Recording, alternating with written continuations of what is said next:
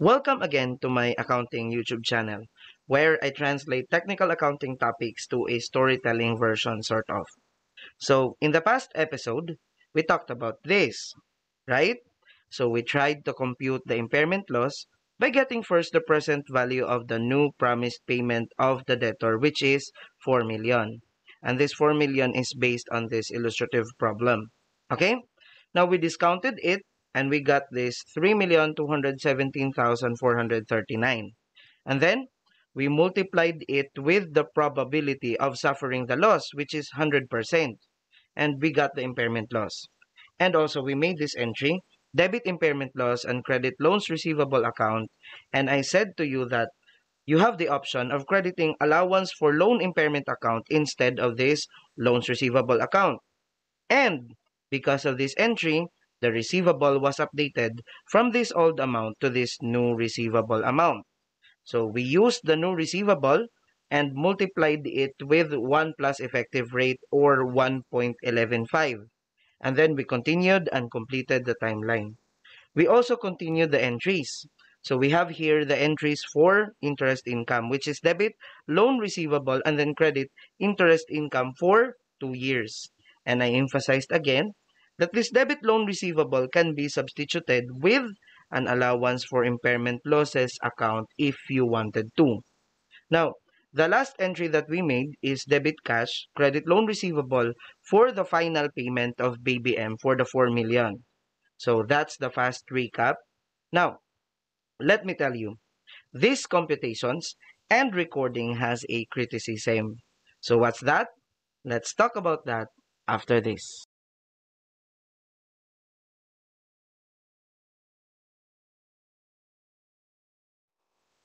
The biggest criticism for this accounting for impairment is that the computation and measurement and the recording of the impairment loss might be too late already.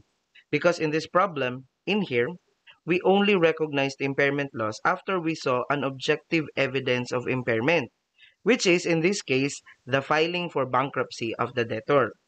So again, it might be too late already, which is why the expected credit loss model was introduced under IFRS 9. And under this model, you can already record and recognize credit losses even without any evidence of impairment. And actually, you can even recognize impairment loss even in the initial recognition date or at the beginning of year 1. So, this is the problem. Does it mean that all that we have learned in the past episode became useless? Of course not. Let me tell you why. So the expected credit loss model has 3 approaches. However, we're going to focus on the general approach. And in this approach, there are 3 stages of credit risk or credit loss to be considered. So we have stage 1, stage 2, and stage 3. So the higher the stage, the higher the credit risk is involved. And by the way, credit risk is just the risk that the debtor will not pay. So it's as easy as that. Okay? Now, anyways, stage 3 is the most severe among the 3. Now, let's go back to the question. Are all the things that I have told you in the past episode useless? Again, the answer is no. Because the computation that we did and the entries that we did here are all correct and are all appropriate for stage 3 credit risk. Okay? Now, let's have the details. Now, according to the standards, the credit risk belongs to stage 3 already if such credit risk has increased significantly since initial recognition. So, that's one of the signs of stage 3. Like in this example, let's assume that in the earlier years, like for example, in year 1, the credit risk is as if 0% because the debtor is fully capable of paying the principal and the interest payments. I know that this is very unrealistic, but let's assume, okay? Now, from 0 credit risk in year 1, as you can see, at the end of year 2, the credit risk became 100% based on the illustrative problem. And that's a big jump. So we can conclude that the credit risk has really increased significantly since initial recognition in this problem. Now, the second sign for stage 3 is that there is an objective evidence of impairment. Now, that second sign is also present here in the problem. And actually, the evidence of impairment here is the filing for bankruptcy of Baby M as the debtor. So those are the signs of stage 3. So again, what we did in the past episode, which features this problem and this solution, fits the stage 3 of the general approach of the expected credit loss model. So it's not useless.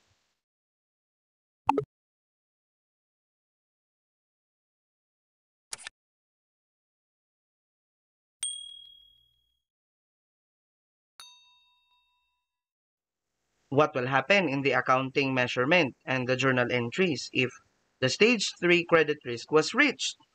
So here's what will happen. So first, you have to recognize the lifetime credit losses, which we did already in this solution.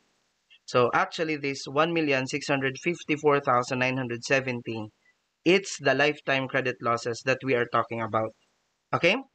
And actually, if you define, lifetime credit losses are the credit losses that the creditor company will suffer in the remaining life of the financial asset. Like in this solution, we computed the impairment losses for the remaining 2 years. So again, this 1,654,970 can be a perfect example on how to get the lifetime credit losses. Okay? And so there is another effect of stage 3 classification, which is the interest income will be based on the net carrying amount of the receivable or financial asset. Well, how do we get the net carrying amount? So first, that's gross receivable minus allowance for impairment losses. Now, in this problem, the gross receivable is actually the receivable balance before the impairment loss was considered. Now, how do we get the net carrying amount? Well, that's gross receivable of 4,872,409 minus the allowance for impairment loss of 1,654,970 equals 3,217,439. So that's the net carrying amount, assuming that we use the alternative credit account here, which is crediting the allowance for impairment losses instead of the loans receivable. Okay? Now, let's go back here. According to here, under the stage 3, the interest income is to be based in the net carrying amount. And actually, we followed that in this problem. Because as you can see, the 1.115 was multiplied with the net carrying amount of 3,217,439 instead of this gross receivable of 4,872,409. So, we can be assured that the interest income that we recorded for year 3, which is this 370,005, it is based on the net carrying amount. Okay? Now, you can check that by multiplying the effective rate of 11.5% or 0.115 times 3,217,439. And I'm super sure that you will get 370,005. So that's stage 3 of the general approach on the expected credit loss model. And again, our previous episode featuring this problem and featuring this solution fits the stage 3. How about stage 2? So stage 2 is less severe than stage 3. And actually, the only sign in stage 2 is that credit risk has increased significantly since initial recognition. So that's the only one. So there's no need for evidence of impairment unlike the stage 3. Now, what will be the accounting effects if you are on stage 2? The effects will be, number 1, you need to recognize lifetime expected credit losses. So this is the same with stage 3. And number 2, the interest income is computed based on the gross carrying amount. So let me emphasize, gross carrying amount. So this is the ones that's different from stage 3. So the interest income here in stage 2, after the impairment is recorded, you need to expect it to be greater. Because again, the interest is based on the gross receivable. Okay? So that's it. But for you to really remember and understand, let's assume that the credit risk for this problem that we are solving for is stage 2 instead of stage 3. Okay? Now, question. Will you still get the present value of the new promised payment of 4 million? Answer, yes, of course. And actually, you will still need to get the difference of this receivable and this new receivable to get the possible lifetime credit losses. Okay? But at this point, I would like to revise a little bit on the probability of 100%. I'm going to make it 80% to make it more realistic for stage 2. Okay? So 100% again was used in the past or in stage 3 because again, we are pretty sure that in the past, BBG will suffer 100% of the impairment loss. Because again, there is already an objective evidence of impairment, which is again the bankruptcy of the debtor BBM. So in this stage 2 again, let's assume that there is no evidence of impairment. And also, let's assume 80% probability of suffering for credit loss. So, if that's the case, 1,654,970, that will be multiplied already by 0.80. And we will have a final impairment loss of 1,323,976. Now, the journal entry for this is debit impairment loss and credit allowance for impairment. Or, if you want to, credit loans receivable account. So, because of this entry, the net carrying amount of the receivable, it will now become 3,548,433, which is this one, this gross receivable, minus this one. Okay? Now, as to where are we going to multiply the 1.115? Again, according to the standard, the interest income should be based on the gross carrying amount of the financial asset. So, we need to multiply it with this one. Okay? And if we do that, we will get 5,432,736. And to get the interest income, we have the difference of this 5,432,736 minus 4,872,409, and we will have 560,327 as our interest income. And our entry for this one is debit loans receivable and credit interest income. And again, you can debit allowance for impairment losses instead of the loans receivable account. So that's the illustration on how to account for stage 2 credit losses. How about stage 1? So stage 1 happens when credit risk has not, so let's emphasize, has not increased significantly since initial recognition. Meaning, the debtor is still performing its obligations quite well. Maybe the debtor is still paying its principal and scheduled interest payments in the due dates. Okay?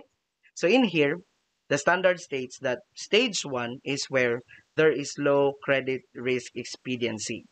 Or in simple terms, the creditor is conveniently enjoying low risk of non-payment of the debtor. Now, what will happen to the accounting? First is that you will not recognize lifetime credit losses in stage 1. Instead, you are only to recognize the 12-month expected credit losses only. Okay? Like in this example, you are not to recognize the whole 1,654,970 because this amount is for the credit losses for 2 years until maturity. So what we need to do is let's get the amount for 12 months only. Okay? So let's just assume that out of this 1.6 million plus, 800,000 is considered the 12-month expected credit loss only. Okay? So if that's the case, this 800,000 will be the only credit loss that we are going to consider. And we will make an entry for this, which is debit impairment losses 800,000 and then credit allowance for impairment or loans receivable for the same amount. Okay? So that's it for the application of this here. Now, as to interest income computation after impairment, according to the standard, the interest income is to be computed based on the gross carrying amount, which is basically the same with stage 2. Okay? So, we need to multiply this 1.115 with the gross amount of 4,872,409. And if we do that, we will have, again, 5,432,736. Now, again, the difference of these two will be recorded as debit loans receivable or allowance for impairment, and then credit interest income for 560,327. Okay? So that's stage 1. So at this point, um, we are already through with the stage 1, stage 2, and stage 3 of the general approach of the expected credit loss model based on IFRS 9.